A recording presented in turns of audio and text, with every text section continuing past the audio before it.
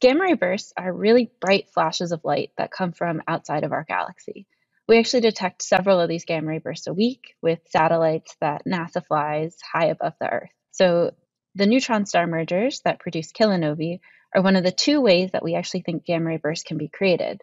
But actually, previous to this discovery, we thought that neutron star mergers could only create gamma ray bursts that last less than 2 seconds. We thought that bursts with durations greater than 2 seconds could only come from the collapse of dying massive stars.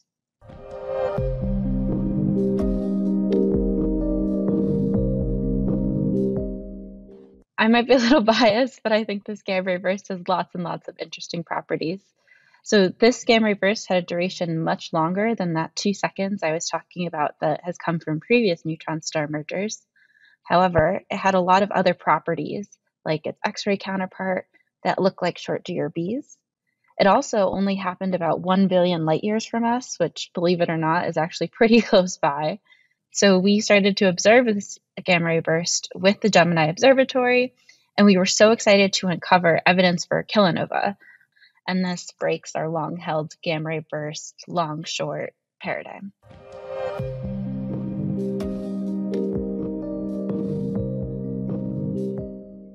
So anytime that there's a gamma ray burst that happens, one of the first properties that we as astronomers look at is what's its duration.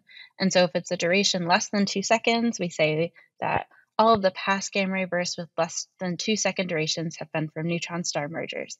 And anything with a duration greater than 2 seconds comes from the collapse of a massive star. And this one is so peculiar and so exciting because it's the first time that we found one with a duration much, much greater than 2 seconds that actually we now have evidence that it comes from a neutron star merger.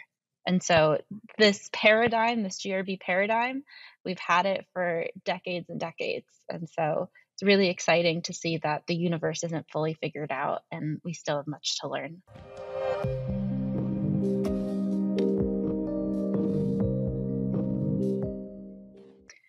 It's always astounded me that these photons are coming from billions of light years away. So this explosion happened a billion light years away in a far, far away galaxy.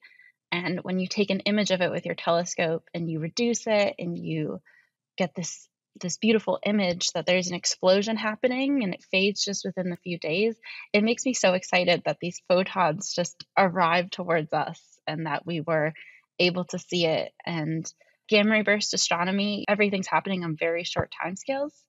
But when everything does go your way and you're able to find these really exciting, rare explosions, and you can look at that image and say, I'm the first one to see this crazy explosion happening so far away. It's so exciting to me.